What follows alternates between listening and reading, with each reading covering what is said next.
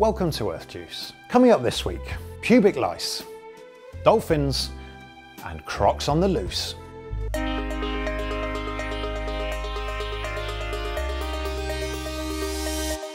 Sadly, many creatures are on the endangered list, and some are even threatened with extinction. But there is one creature whose demise looks increasingly likely, but this time the lack of a conservation program is something to be celebrated. It's everyone's favourite obligate parasite, the pubic louse. Descended from Thyrus gorilli, or the gorilla louse, this little fellow made the jump from hirsute apes to early humans about 3.3 million years ago.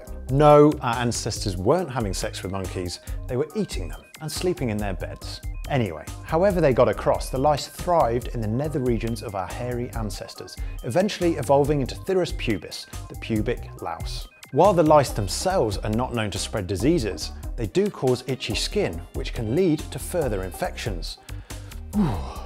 But thankfully, recent studies have shown that pubic lice are now in decline, and as more people adopt a trim, shaped, or even smooth appearance down below, the lice have nowhere to hide.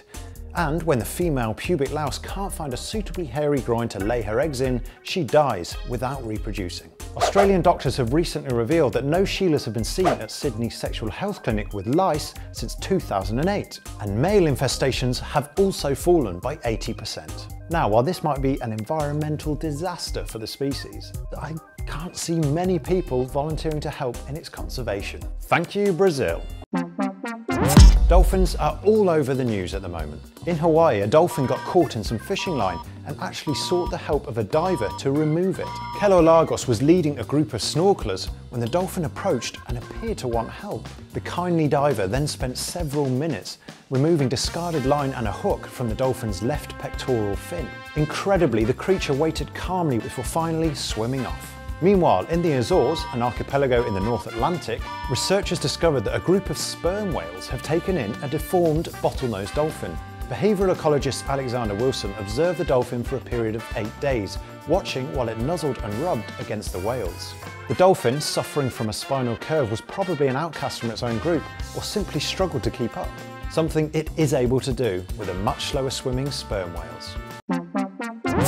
Finally, to a crocodile farm in South Africa, where 15,000 crocodiles have escaped after their keepers were forced to let them out. After recent heavy downpours, staff feared that surging floodwaters would destroy the property, so they opened gates to let the excess water gush out. However, the farm's aggressive Nile crocodiles also floated to freedom. With the crocs entering a nearby river, they quickly dispersed. One even turned up 70 miles away on a school playing field. While the keepers have thankfully made a huge effort to recapture the crocs, around 10,000 still remain at large.